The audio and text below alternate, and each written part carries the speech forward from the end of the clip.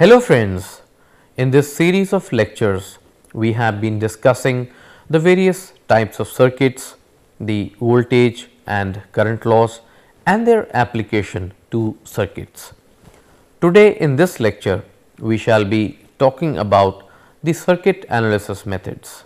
These methods based on Ohm's law and Kirchhoff's laws are particularly useful in the analysis of multiple loop circuits having two or more voltage or current sources.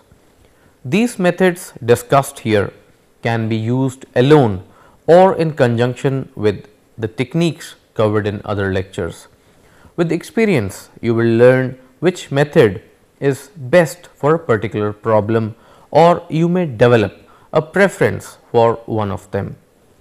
In the branch current method, you will apply Kirchhoff's laws to solve for current in various branches of a multiple loop circuit. A loop is a complete current path within a circuit. In the loop current method, you will solve for loop currents rather than branch currents. In the node voltage method, you will find the voltages at the independent nodes in a circuit. Branch current method. The branch current method is a circuit analysis method using Kirchhoff's voltage and current laws to find the current in each branch of a circuit by generating simultaneous equations. Once you know the branch currents, you can determine voltages.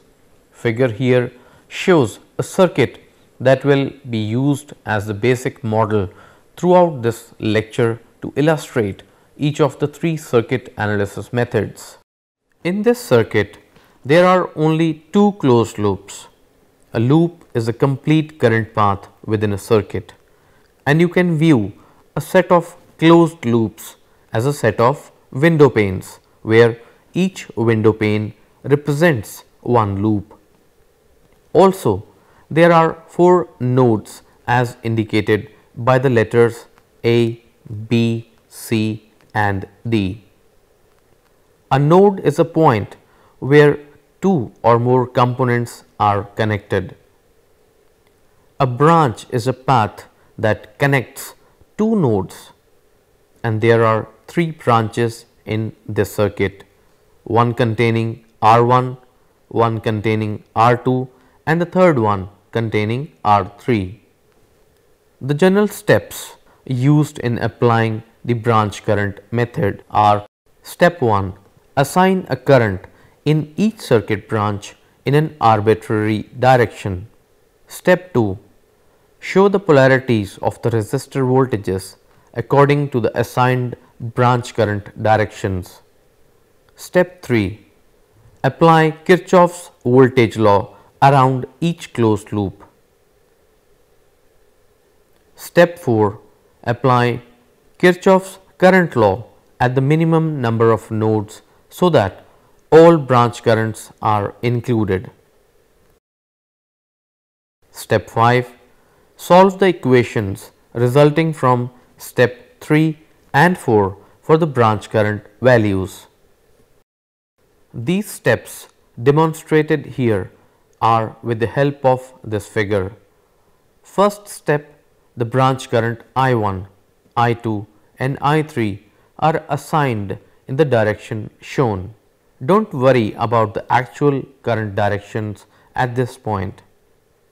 Step second, the polarities of the voltage drops across R1, R2 and R3 are indicated in the figure according to the assigned current directions.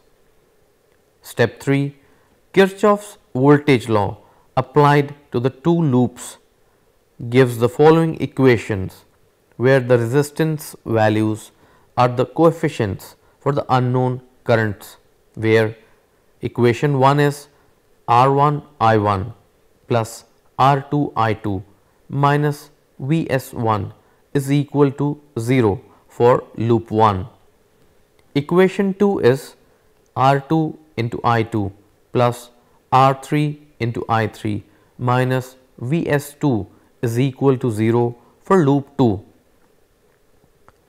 Fourth step is Kirchhoff's current law is applied to node A, including all branch currents as follows. Equation 3 becomes I1 plus I2 plus I3 comes out to be 0. The negative sign indicates that I2 is out of the node. Fifth and the last step, the three equations must be solved for the three unknown currents I1, I2 and I3. Loop current method.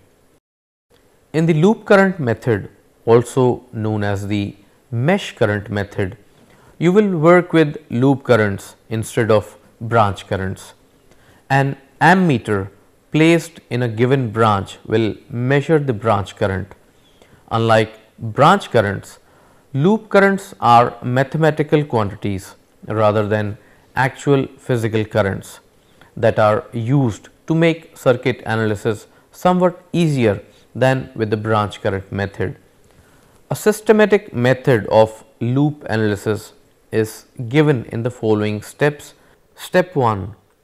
Although direction of an assigned loop current is arbitrary, we will assign a current in the clockwise direction around each non-redundant closed loop for consistency. This may not be the actual current direction, but it does not matter. The number of loop current assignments must be sufficient to include current through all components in the circuit. Step 2. Indicate the voltage drop polarities in each loop based on the assigned current directions. Step 3. Apply Kirchhoff's voltage law around each closed loop. When more than one loop current passes through a component, include its voltage drop. This results in one equation for each loop. Step 4. Using substitution, solve the resulting equations for the loop currents. First, the loop current IA and IB are assigned in the clockwise direction as shown in figure. A loop current could be assigned around the outer perimeter of the circuit, but this would be redundant since IA and IB already pass through all of the components. Second, the polarities of the voltage drops across R1, R2 and R3 are shown based on the loop current directions. Notice that IA and IB are in opposite directions through R2 because R2 is common to both loops. Therefore, two voltage polarities are indicated. In reality, the R2 current cannot be separated into two parts, but remember that the loop currents are basically mathematical quantities used for analysis purposes. The polarities of the voltage sources are fixed and are not affected by the current assignments. Third, Kirchhoff's voltage law applied to the two loops result in the following two equations. R1 into IA plus R2 into IA minus IB is equal to Vs1 for loop A. R3 into IB plus R2 into IB minus IA is equal to minus Vs2 for loop B. Notice that IA is positive in loop A and IB is positive in loop B. Fourth, the like terms in the equations are combined and rearranged into standard form for convenient solution so that they have the same position in each equation. That is, the IA term is first and the IB term is second. The equations are rearranged in the following form. Once the loop currents are evaluated, all of the branch currents can be determined. R1 plus R2 into IA minus R2 into IB is equal to Vs1 for loop A. Minus R2 into IA plus R2 plus R3 into IB is equal to minus Vs1 for loop B. Notice that in the loop current method, only two equations are required for the same circuit that required three equations in the branch current method. These two equations follow a form to make loop analysis easier. Referring to these two equations, notice that for loop A, the total resistance in the loop R1 plus R2 is multiplied by IA, that is its loop current. Also in the loop A equation, the resistance common to both loops, that is R2, is multiplied by the other loop current IB and subtracted from the first term. The same form is seen in the loop B equation, except that the terms have been rearranged. For these observations, a concise rule for applying step 1 to 4 is sum of resistors in loop times loop current minus each resistor common to both loops times associated adjacent loop current equals source voltage in the loop. Circuits with more than two loops. The loop current method can be systematically applied to circuits with any number of loops. Of course, the more loops there are, the more difficult is the solution. But calculators have greatly simplified solving simultaneous equations. Most circuits that you will encounter will not have more than 3 loops. Keep in mind that the loop currents are not the actual physical currents, but are mathematical quantities assigned for analysis purposes. A widely used circuit that you have already encountered is the Wheatstone bridge. The Wheatstone bridge was originally designed as a standalone measuring instrument, but has largely been replaced with other instruments. However, the Wheatstone bridge circuit is incorporated in automated measuring instruments and is widely used in the scale industry and in other measurement applications. One method for solving the bridge parameters, which directly leads to finding the current in each arm of the bridge and the load current, is to write loop equations for the bridge. This figure here shows a Wheatstone bridge with 3 loops. Another useful 3 loop circuit is the bridged T circuit. A loaded resistive bridged T is shown in figure. While the circuit is primarily applied in AC filter circuits using reactive components, it is introduced here to illustrate the 3 loop circuit solution. Resistors will often be in kilo ohm or even mega ohm, so the coefficients for simultaneous equations will become quite large if they are shown explicitly in solving equations. To simplify entering and solving equations with kilo ohm, it is common practice to drop the kilo ohm in the equations and recognize that the unit for current is milliampere if the voltage is volts. Node voltage method. Another method of analysis of multiple loop circuits is called the node voltage method. It is based on finding the voltages at each node in the circuit using Kirchhoff's current law. The general steps for the node voltage method of circuit analysis are: step 1, determine the number of nodes. Step 2, select one node as a reference. all voltages will be relative to the reference node. Assign voltage designations to each node where the voltage is unknown. Step 3. Assign currents at each node where the voltage is unknown except at the reference node. The directions are arbitrary. Step 4. Apply Kirchhoff's current law to each node where currents are assigned. Step 5. Express the current equations in terms of voltages and solve the equations for the unknown node voltages using Ohm's law. We will use this figure to illustrate the general approach to node voltage analysis. First, establish the nodes. In this case, there are 4 nodes as indicated. Second, let us use node B as the reference. Think of it as the circuit's reference ground.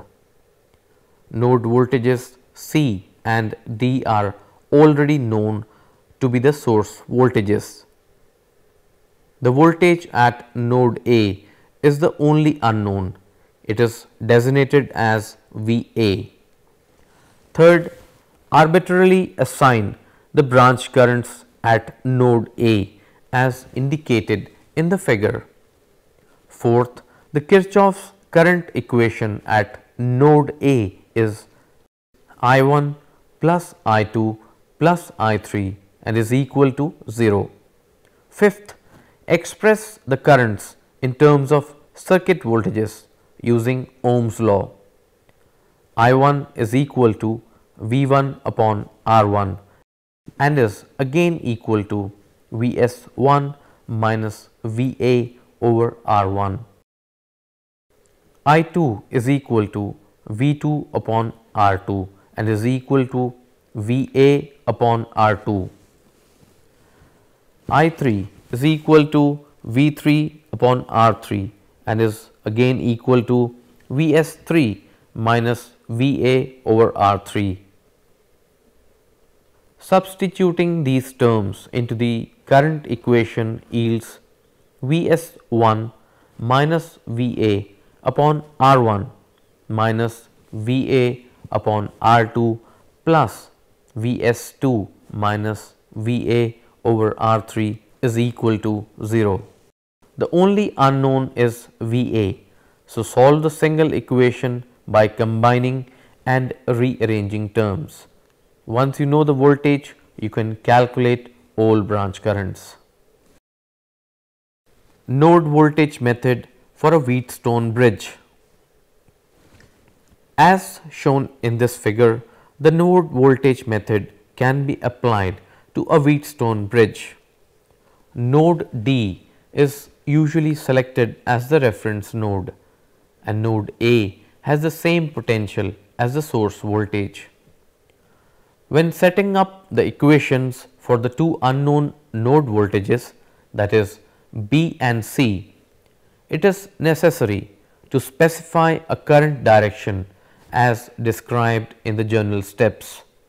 The direction of current in RL is dependent on the bridge resistances.